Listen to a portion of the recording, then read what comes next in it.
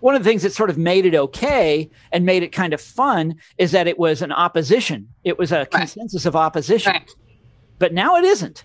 Now it is fully in charge. And it's not just, a coming together of elites against the president. It's a coming together of elites with the president. Yeah.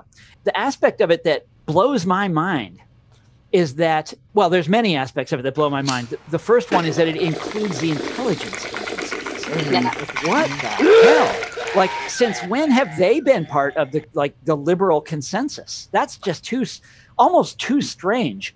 I mean, I've been a liberal all my adult life, and I never regarded the intelligence agencies as allies or friends. Culturally, that whole security state thing was never part of the liberal intellectual elite.